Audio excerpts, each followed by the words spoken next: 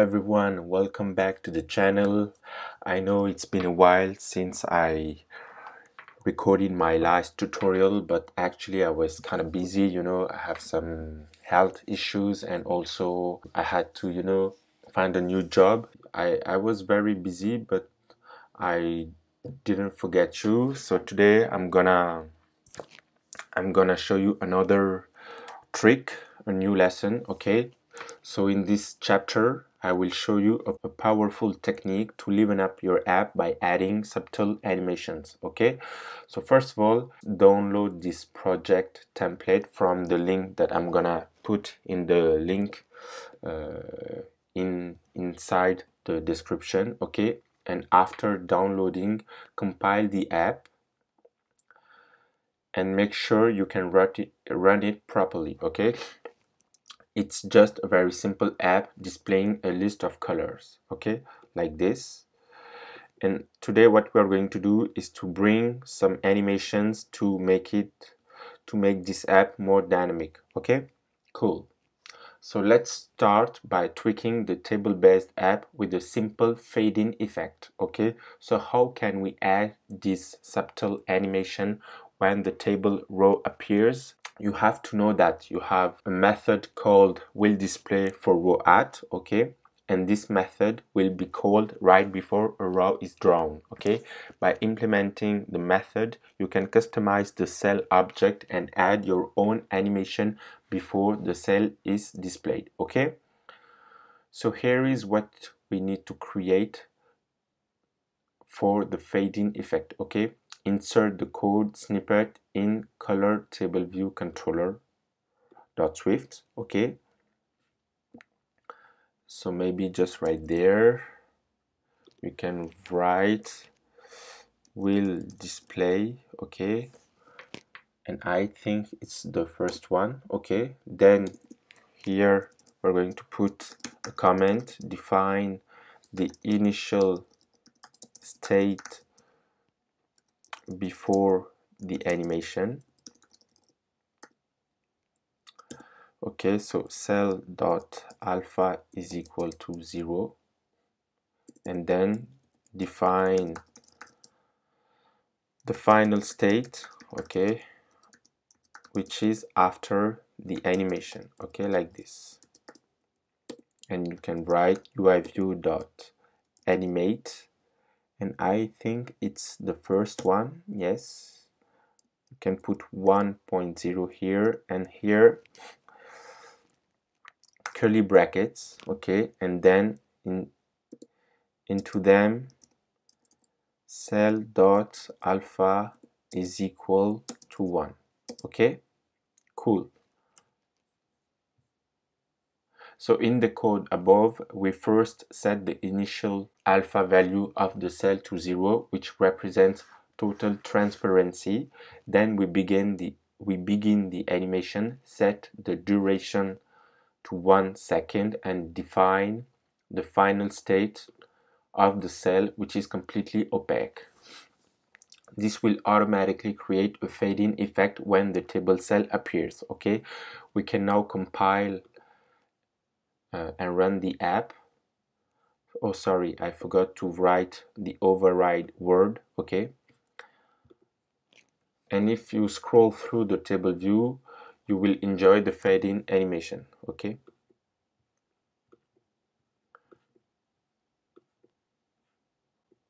Like this, okay? Cool. Easy, right? With a few lines of code, our app looks a bit different than a standard table-based app, okay? The will display for row at method is the key to table view cell animation.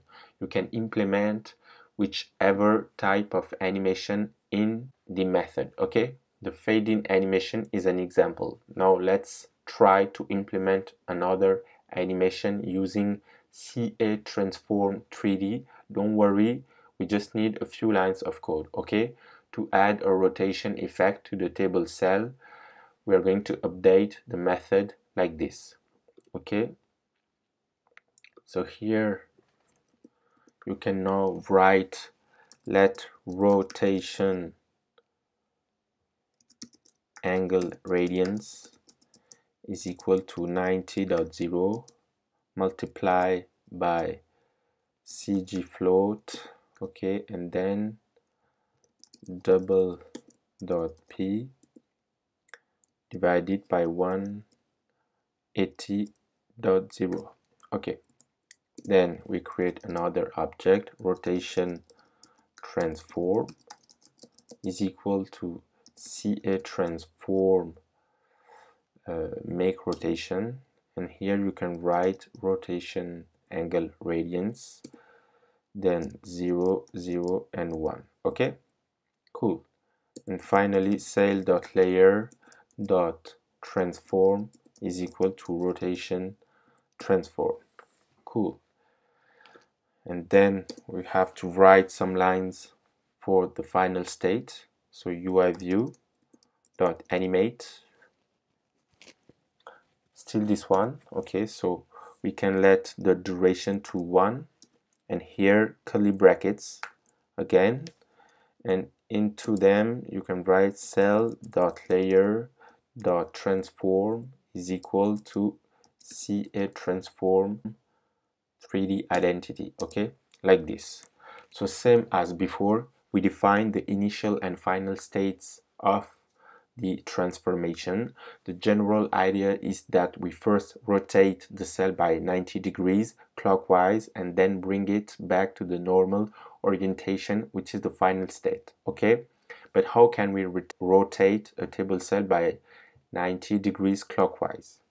The key is to use the CA transform 3D make rotation function to create the rotation transform. Okay, so since the rotation is around the Z axis, we set the value of this parameter to 1 while leaving the value of the X axis and Y axis at 0. Once we create the transform, it's assigned to the cells layer. Okay, next we start the animation with the duration of 1 second.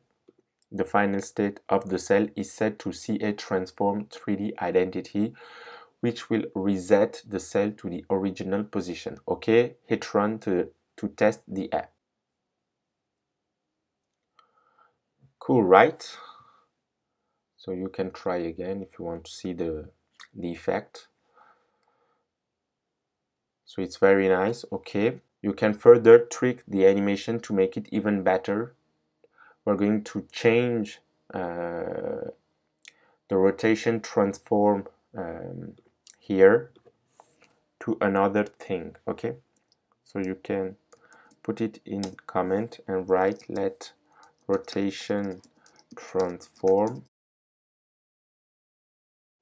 CA transform translate. Okay, this one CA, this one here minus 500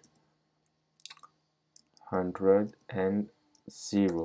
Okay, so the line of code simply translates or shifts the position of the cell. It indicates the cell is shifted to the left, negative value by 500 points, and down, positive value by 100 points. There is no change in the z-axis. Okay, now we're ready to test the app again.